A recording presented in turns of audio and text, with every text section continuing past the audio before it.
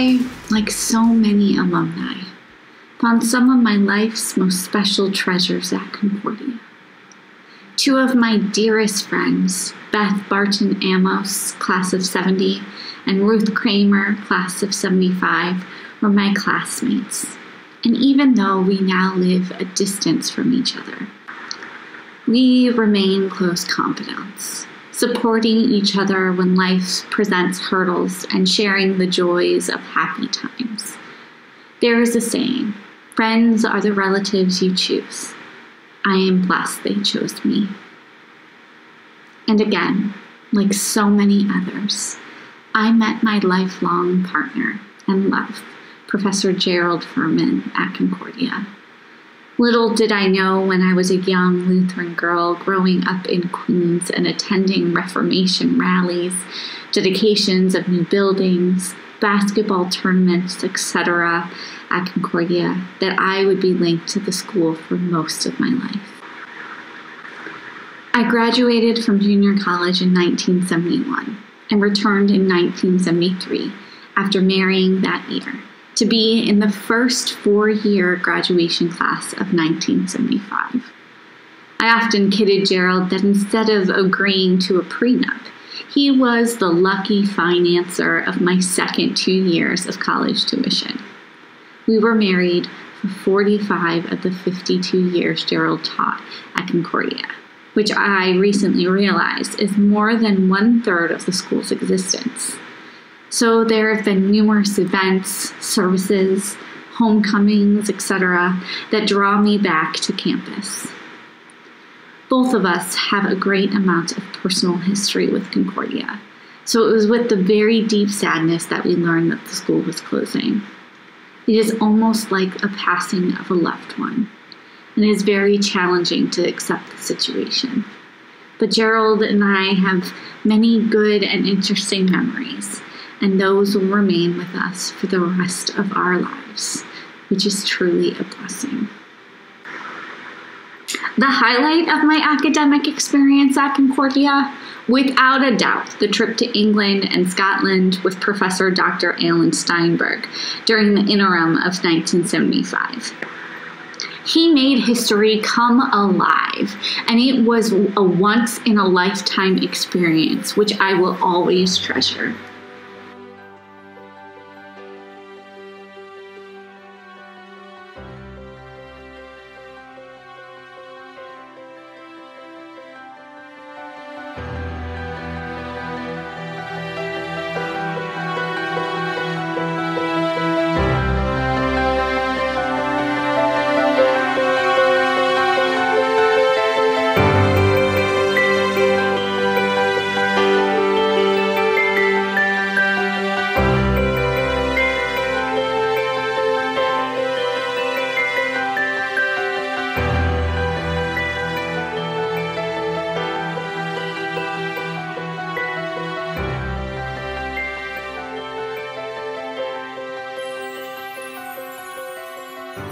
I was a student at Concordia College, New York, from 1961 to 1963.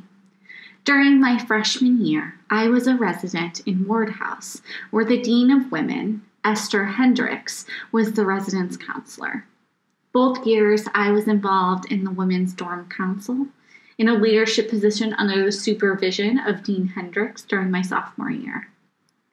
Before I graduated, Dean Hendricks told me she would like me to replace her when she retired. Her encouragement changed my educational path, leading me to earn an MA in Student Personnel Administration in higher education. In 1966, I was extended a divine call to do student personnel work at Concordia, which eventually was expanded to include teaching. I assumed Dean Hendricks' responsibilities prior to her retirement and also met my future husband, Will Whitfield, who taught German there. I worked at Concordia for 3 years before getting married and moving to Illinois in 1969. God worked through Concordia and the supportive administration and faculty to greatly impact the course of my life. Concordia holds a special place in Will and my hearts.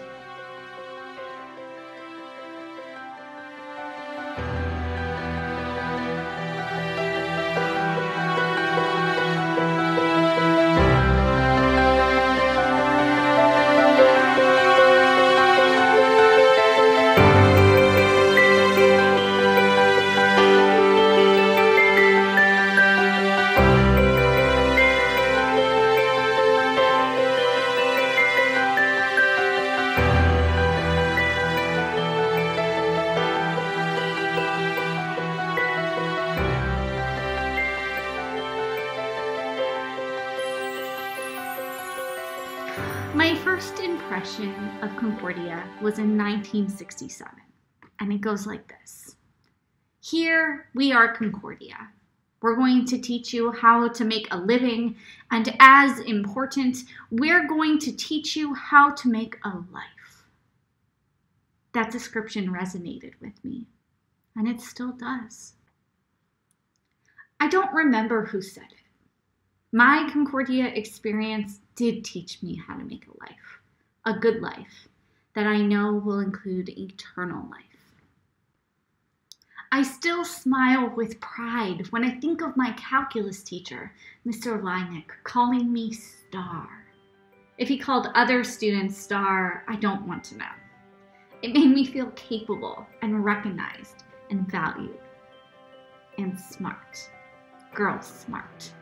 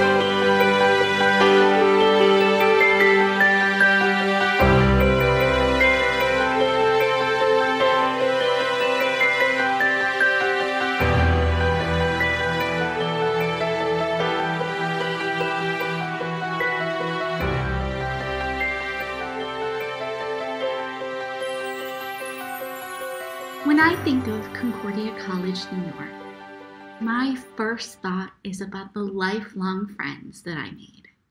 I am thankful that Ginny and John organized the 50th reunion celebration. My closest friends, Connie, Deirdre, Irene, and Judith, were all at the reunion. It was the first time that all of us were together since our junior year at Concordia, Chicago.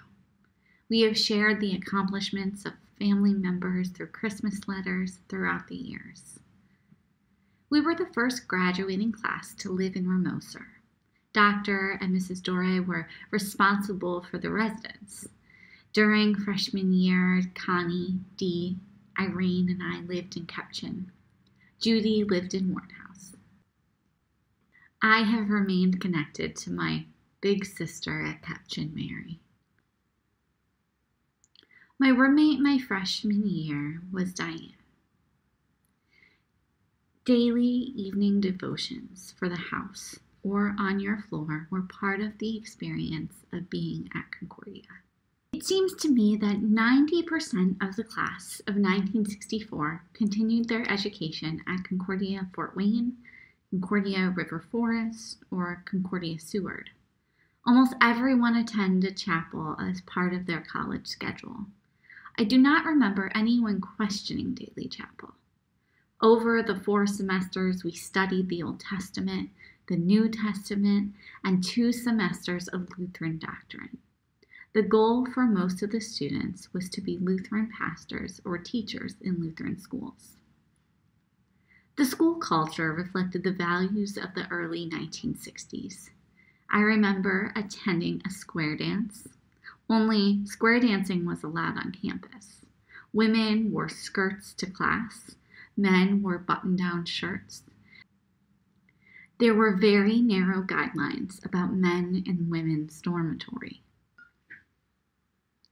I have enjoyed many Sunday afternoon music concerts at Concordia. I brought my grandchildren to Saturday children's theater events. I remember attending the 25th reunion. Concordia, New York, has been an integral part of my life since 1962. May God bless all of the alumni whose formation as Lutheran teachers and ministers began at Concordia, New York. May the Holy Spirit use their ministry to strengthen the faith of their students and congregants. May the faith of all alumni be strengthened, so that on the last day they may rejoice with our Savior.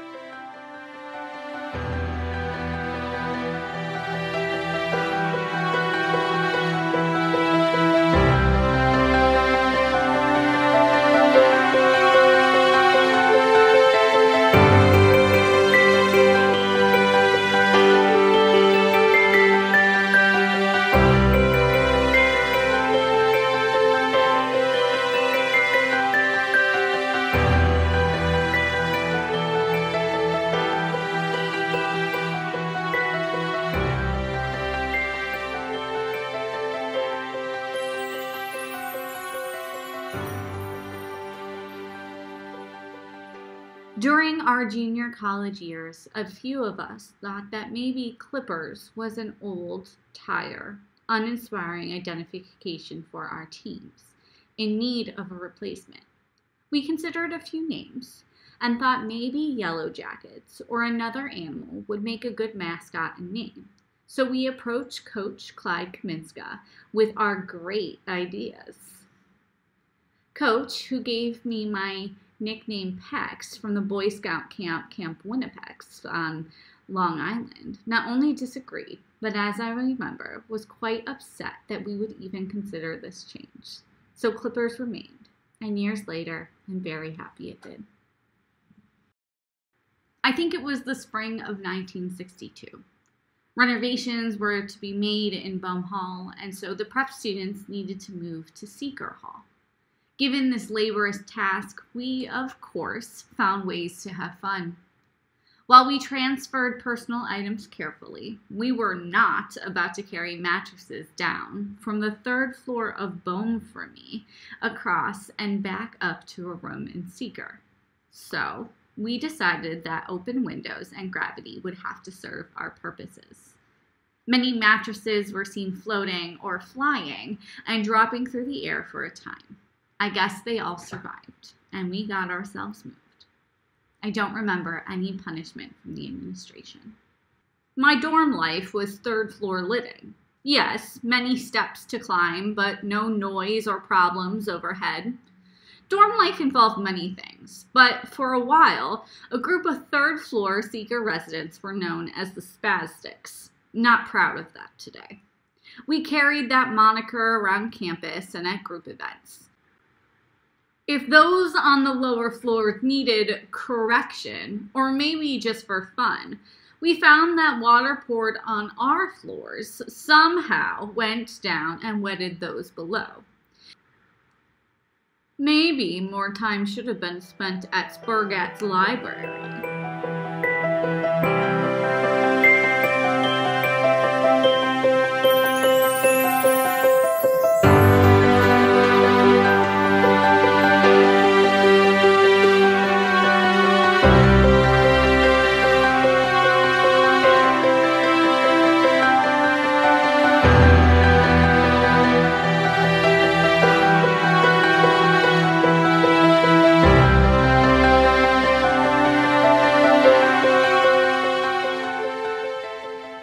I'm Dee Phillips, and I live in Annapolis, Maryland. When my picture appeared in the 1956 Concordia Collegiate Institute yearbook, it was under the name Dolores Sulger. I went by Dee to all. CCI was my only on-campus college life, and I was lucky to attend. No one in my family had done so. A small scholarship helped me out financially, and I worked in the Concordia Library to repay some of the funding. My dorm life started out in the beautiful colonial ward house. I was designated a dorm single, but my room had a fireplace. Awesome. The next year, I moved across the street, White Plains Road, to another women's dorm, Kepchen House, and into a triple with two great dorm mates. Concordia was a Lutheran, faith-based educational college, so I will mention some favorite courses. Humanities with Professor E. Lukey was a phenomenal course of culture, art, religion, and more. Dr. Heinrich Meyer, who should have been enjoying retirement, worked hard at teaching us some basic German. My favorites, however, were the science courses. Bio, botany, and who could forget the search for the unknown in microbiology? All were taught by a great Dean Hoffman. I think of micro every time I stand in a lengthy food store line in midsummer and think of the rising bacteria count in my food.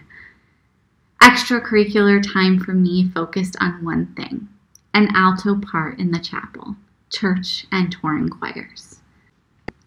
Mr. Mott, our choir director, got us in the touring bus on time, and we toured sites near and far from Bronxville. We sang to appreciative church audiences and receptive hosts. For these few and many more memories, Concordia will always have a warm place in my memory. I truly regret that I will not continue in the same way for others.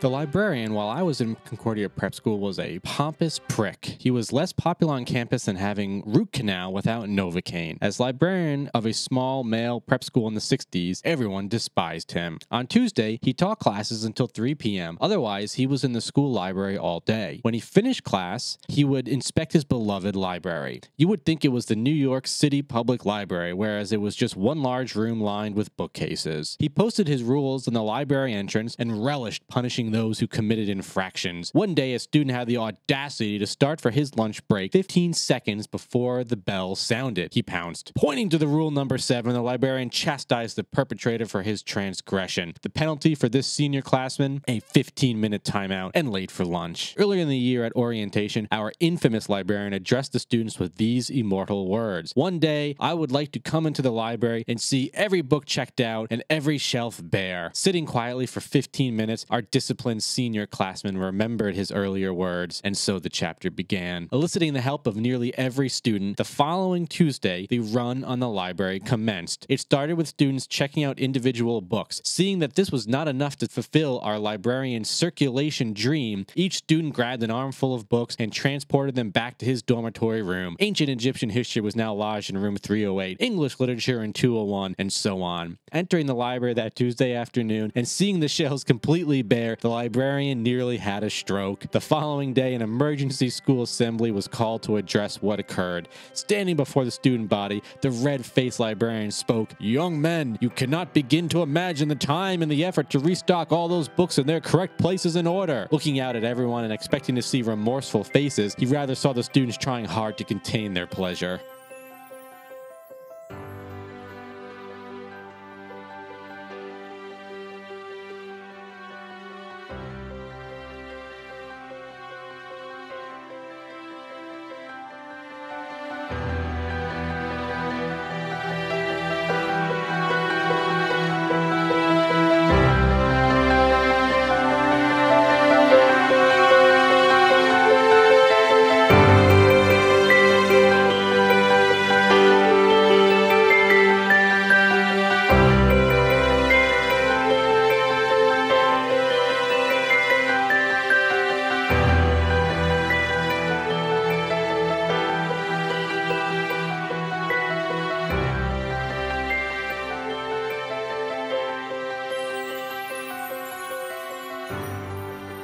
I am an alumni from the 1950s when women's dorms were 3 buildings off campus and the women's curriculum included nursing, teaching, or secretarial science. Happily, many years later, my credits were accepted by Suffolk County Community College, Long Island, towards a degree in physical therapy assistant. Concordia earned an excellent reputation through the years and remains a fine institution. I had a lifetime of friendship from my roommates who passed. I sorely miss Elaine Schacht and Marianne Brandt. We celebrated together at our last big reunion in Bronxville. Nice memories.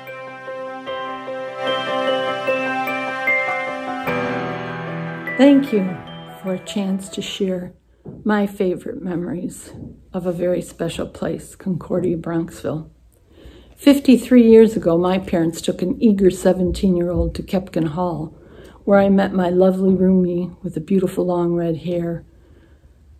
And we became besties and said so long to our melancholy mothers. One favorite memory? My head is full. My heart is full. A campus with character in a beautiful picturesque location. But my favorite memories are the faith-building learning experiences and interactions with music faculty, like my first music theory classes with the soft-spoken Professor Aufdenberg, who reminded me so much of my own dad, the classroom in the basement of what then became the Student Union, where the mailroom was, and the old chapel. It was the old gym. My audition for choir is vivid. That was the real prize I came for. Doc Schultz at the piano, in the practice room, playing Beautiful Savior, though not my favorite hymn because it was so high, in a key that I could comfortably sing, hopefully with my best tone because I was an alto, and I didn't want to sound like an alto attempting to be a soprano, followed by some sight reading.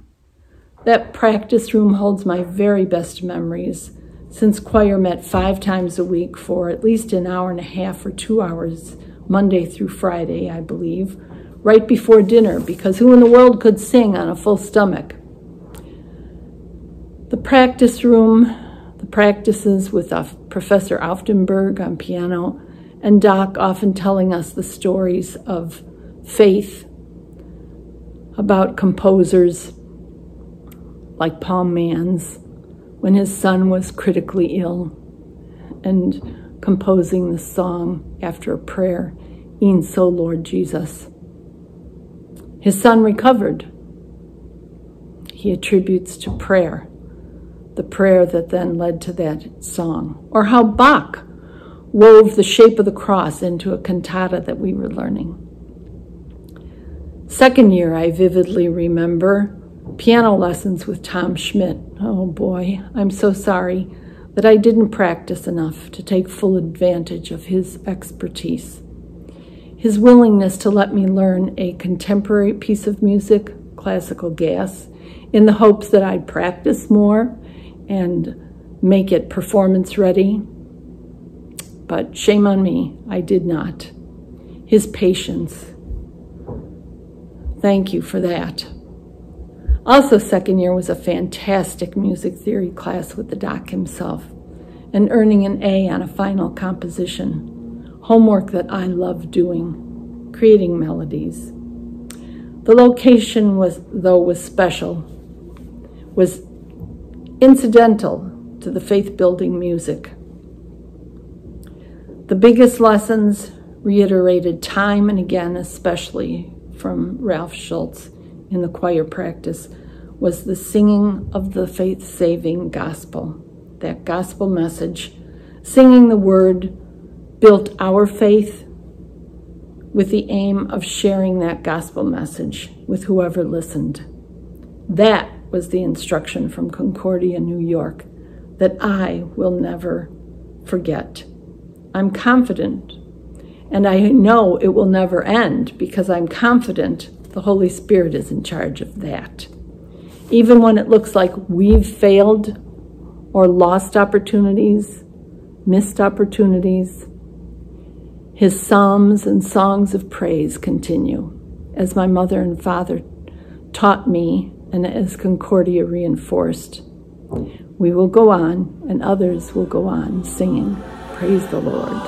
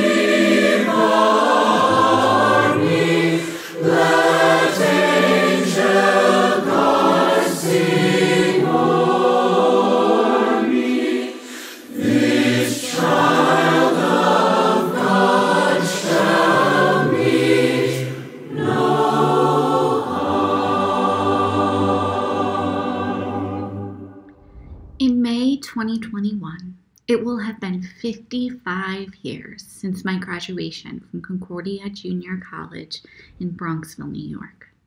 The 2 years there are a precious memory to me and to so many others. It was my privilege and pleasure to sing in the Concordia Tour Choir. At the time of this story, I was a freshman alto from Ohio in New York in a choir, taping a television broadcast for NBC with the esteemed Lutheran Hour speaker, Dr. Oswald Hoffman. The choir, professor at the time Ralph Schultz, Professor Oftenberg, Dr. Hoffman, and the team taping the program worked hard all day and into the evening at Village Lutheran Church. The choir needed to move through the chancel to change formations a few times, and dressed in our robes and dress shoes as for a concert, it seemed we couldn't tread softly enough in our dress shoes. We were sent home and we returned in our sneakers. That worked. It was well past dinner when we finished, but we were rewarded with a steak dinner in the dining hall. This was before the days of streaming, YouTube, or even VCRs, so I never did get to see the program even though it aired in my hometown and my parents saw it. But we had shared the story of Jesus' birth with many people. Singing in the choir, I had the sense that we were working hard to reach the best of our abilities, and in doing so, we were praising God in song and sharing with others God's wonderful gifts through our singing.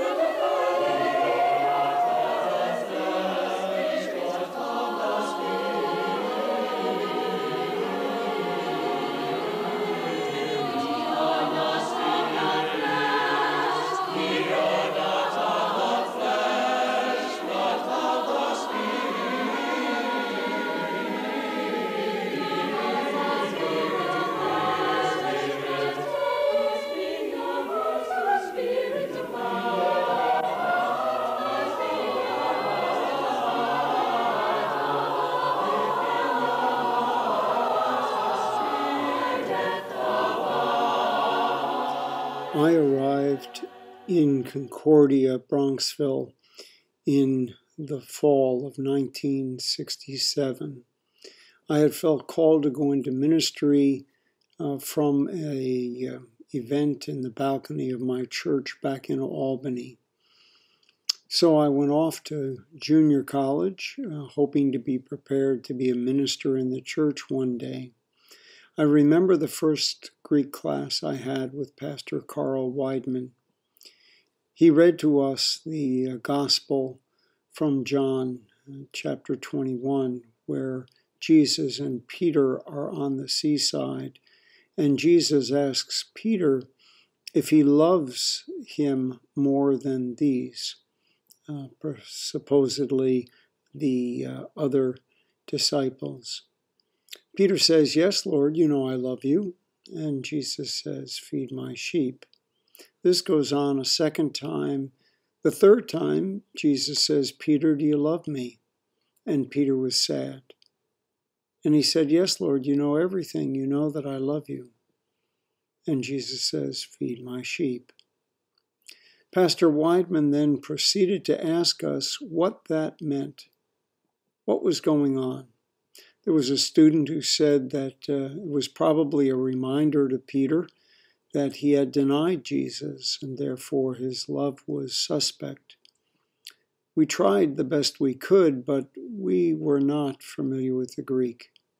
Pastor Weidman then opened up his Greek Bible and read it and explained it.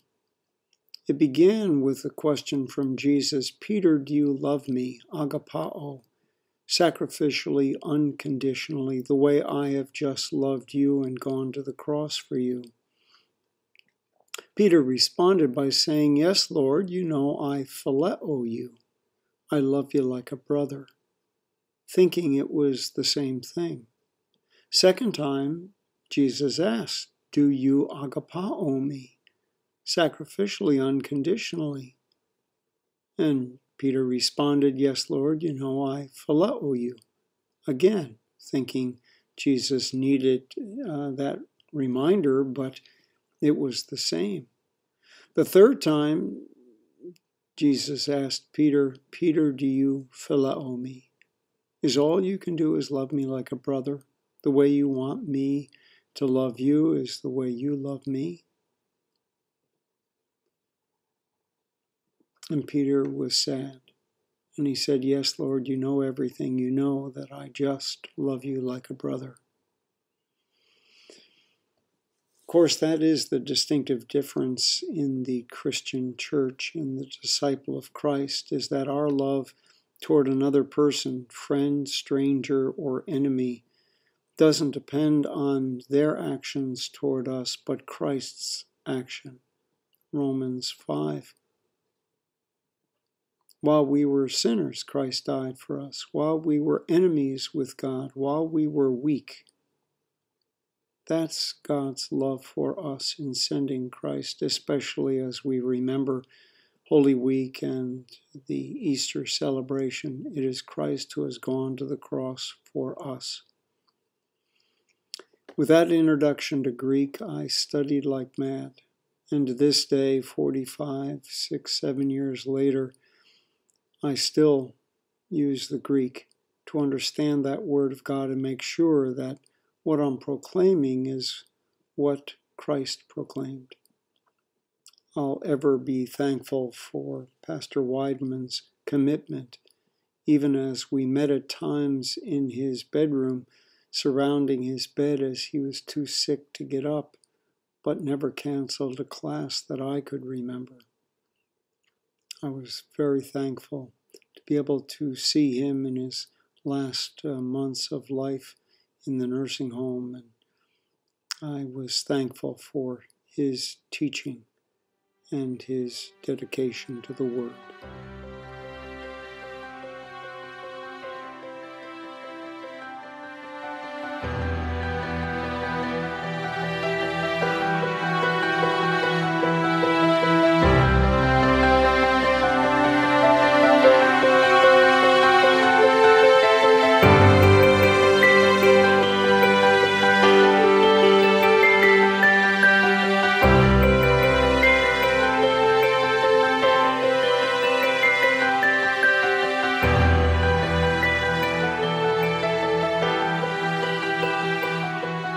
It was either in December of 1947 or January of 1948 that this 8th grade graduate went into the office of Professor Henry Prohl and sought admission to CCI. He wanted to become a pastor. He hoped he could be enrolled in Concordia's freshman classes in February. No, you cannot be enrolled, was the word of Professor Prohl. This 8th grader left in tears. In 1947, some New York City public schools ended the school year in January, others in June. My years at PS 79 in the Bronx ended in January 1948. In February 1948, I would be a 9th grade freshman. I would hope at Concordia, but Professor Prohl told me I could not be a freshman at CCI. Therefore, the tears. I had to wait 6 months till September. Years later, I was tempted to tell my brother Ottomore and his family, who then wanted to join the church I was serving as pastor, that they would have to wait 6 months till we received them. No, The Prohl family was joyfully, immediately received as members, and they were a blessing to us. But the first tears of denied admission were replaced with countless memories of joy in the 6 years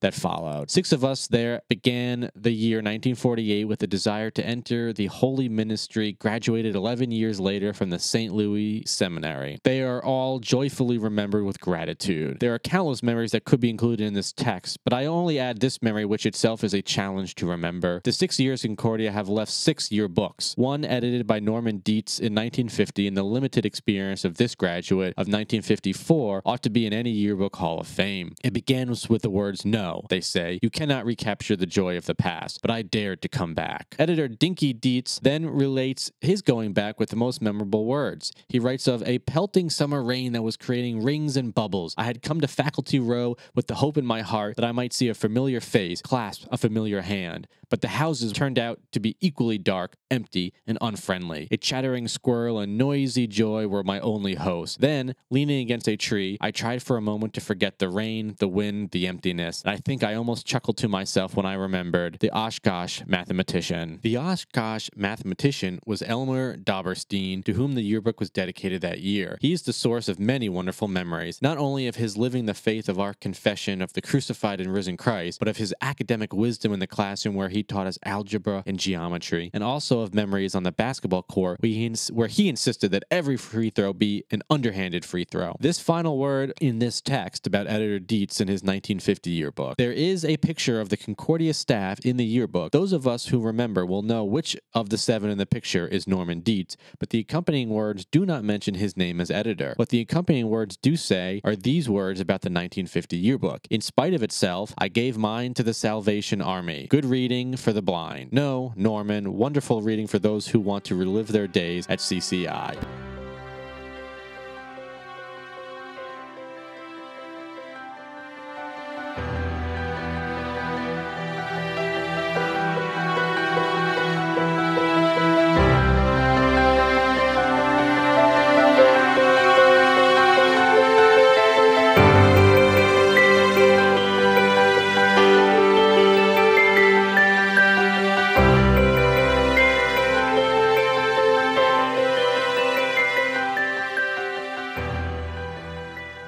The night the lights went out. While I have many memories of my 2 years at CCI, Concordia Collegiate Institute, one night stands out. On November 9, 1965, a massive power outage turned the East Coast dark, including Bronxville. An unobstructed full moon provided the only light for many neighbors. The outage really seemed to upset our house mother at Overbeck, and we students kept her company by candlelight in our dorm room for quite a while. There were all kinds of rumors about what had happened, from the Russians had invaded to the Martians had landed. My roommate, John Fritz, had gone to New York City to do research at the New York City Public Library. When he had not returned that next morning after the power was restored, I became concerned and reported him missing to the Dean of Students. When John finally showed up later that day, we asked him where he had been during the blackout. When the power went out in the library and everywhere else, he walked all the way uptown through Harlem to the Washington Bridge, where he was able to catch a bus to a relative's house in New Jersey. When the power resumed, John returned to the library to complete his research before returning to Bronxville. Of course, he never bothered to call us about his whereabouts, which caused us great concern. When we challenged him about all that, all he said was, "No news is good news." It was a night to remember.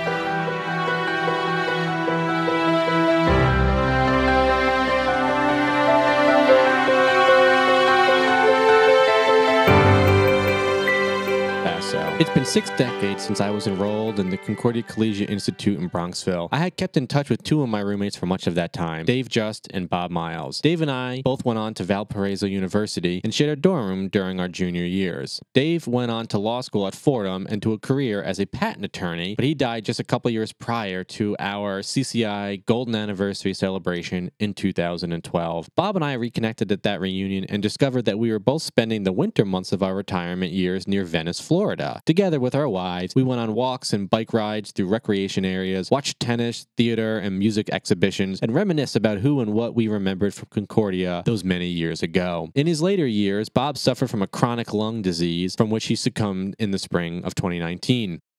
I matriculated in the Concordia Collegiate Institute in Bronxville in the fall of 1960. I was a recent graduate of Livingston, New Jersey High School and was accepting $600 scholarship offered in part for my participation in the varsity soccer team. This would be my first extended residence away from my family home, so the heady feeling of freedom and independence were offset by the challenges to develop self-discipline and meet the targets set by my professors for study, preparation for tests, and production of papers. I also had to keep my room neat, do my own laundry, and overcome hunger until the next time the dining hall was open. Looking back, I'm glad I faced these challenges at a small school where I had direct access to my professors, where friendships with classmates were easy to forge, and where the lecturers were only a few hundred yards away from the furthest part of the dormitory, so I could sprint to class and arrive on time even when my alarm clock failed to wake me up. I have fond memories of the faculty, and especially Professor Rockhill Rocky, Reverend Clyde Kaminsky, Frau Wolf, and Professor Wilbur Leakey. Rocky was our chemistry professor and had a great way to explain chemical reactions, valences,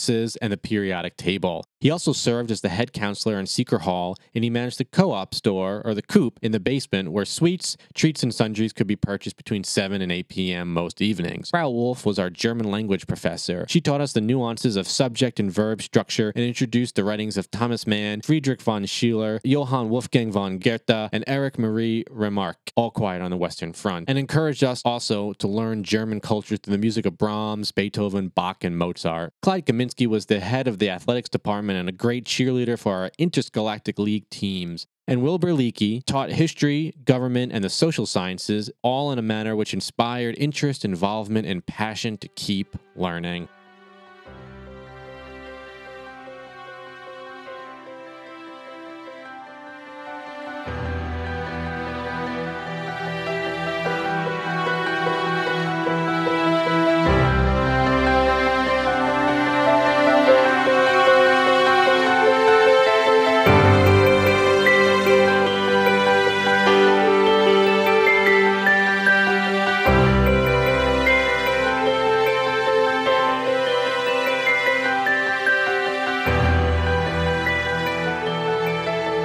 My college years were very meaningful and rewarding to me.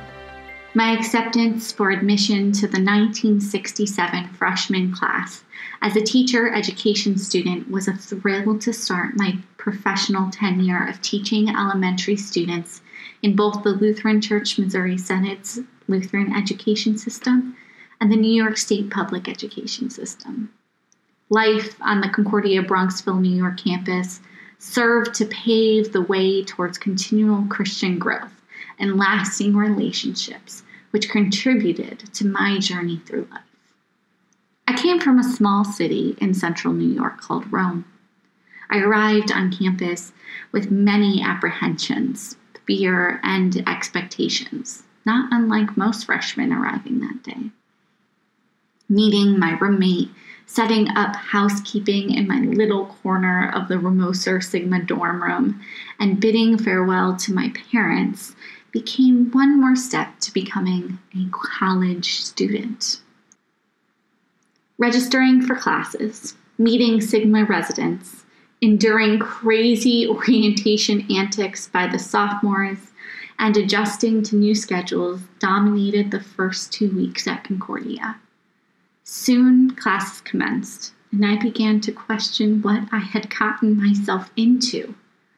Looking back at it all now, I realized that my being there was definitely directed by God's bidding. It indeed was the place He wanted me. I survived the challenges and the rigors of academics and grew in knowledge and faith because of them. Concordia, New York was known as Concordia Collegiate Institute in 1967 to 1969 and was a 2-year junior college. It was there that I first learned that there was an upstate and a downstate New York. Flashback memories in my mind picture events from both of those years I was there. One such picture during orientation shows me, as a sophomore, in the dining hall one morning watching several freshman guys carrying a sheeted bed mattress and maneuvering it through the door. Atop the mattress was a sophomore who had demanded breakfast in bed. The freshman delivered his command. This was a very clever antic, which drew laughter and applause. I wish I had a camera with me to capture that moment. Another memory is that of class with Dean Gabbert. He would faithfully take attendance by calling names before each class. When he would come to my simple name of Fike, he would always mispronounce the name as Fiki. My response to him was, "It's Fike, like bike." After a while, we would hear giggles and comments coming from classmates every time attendance was called. At graduations, bets were being taken as to how Dean Gabbert would pronounce my name. It was decided that if he said Fiki, all would stand and shout, "Fike!" Alas, the dean had redeemed himself and pronounced my name correctly at graduation, so there were no sounds of Fike being made that day. Walks to the ice cream shop, bowling alley, and around the village of Bronxville were common occurrences. Visiting classmates, cheering at basketball tournaments, studying at the library, and practicing piano and organ in the music hall flashback as well. The most reoccurring flashbacks of my memories are those of the wonderful times I spent with the Concordia Tour Choir, the reason I chose to come to Concordia, Bronxville, New York. Strict bedtimes the night before a concert were kept in check by bed checkers in each dorm. Risers, robe, coffin baggers, harpsichord, harp, sound equipment, PR, devotion, and cleaning crews sprang into action every time we boarded or disembarked the bus. Quiet hours were faithfully observed on and off the bus. Practice sessions, meal times, spaghetti, anyone? Devotions and warm-ups preceded each concert. Pre-concert and intermission prep talks and announcements provided necessary focus on the gospel message to be delivered. And we mustn't forget the distribution of slippery elms to soothe the throat. Our nurse, Mrs. Offenberg, kept a quiet and loving vigilance over everyone and provided comfort to anyone suffering from mild ailments.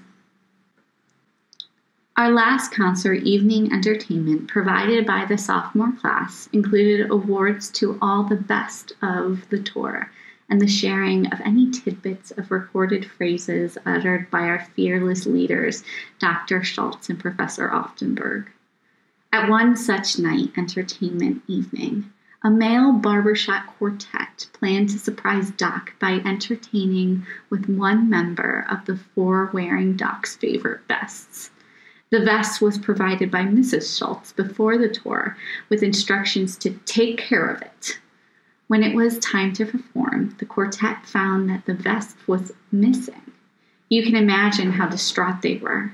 They looked everywhere for it, but no avail. The vest was gone. They would have to tell Mrs. Schultz that they lost Doc's favorite vests. After the quartet sang, they were interrupted by a surprise appearance of an all-female quartet. I was one of them, which proceeded to sing. One of the gals was wearing, you guessed it, the lost vest. I will not reveal how we got the vest, but the prank was successfully pulled. Pairing off by twos, the choir partners would ride off with their hosts for refreshment and rest with strict orders to arrive back on the bus on time to sign in or be left behind. Host would lavish us with remarkable breakfast choices and rush us out to the door to get to church on time. Singing at the concerts each night was absolutely rewarding. We began each concert with a mighty fortress and ended with none room. Repeatedly singing the words during rehearsals and concerts provided memories which have lasted to this day. Recordings from the concerts also kept the blessings of such memories alive in our hearts. The Holy Spirit worked in us and through us throughout the tour and long after. Singing at Carnegie Hall served as a fine ending to our tour. Experiencing all these events is the reason we treasure and love our Concordia days with the choir, a privilege which, unfortunately, others will no longer have. After graduation, I went on to finish my teaching degree at Concordia College, River Forest. My time there was also rewarding, as were my teaching days at Redeemer Lutheran Day School in Philadelphia, Pennsylvania. Returning to my hometown of Rome, New York, I married my husband, Glenn. We raised our 3 sons. Our eldest, Ben, sang in the choir and graduated from Concordia, New York.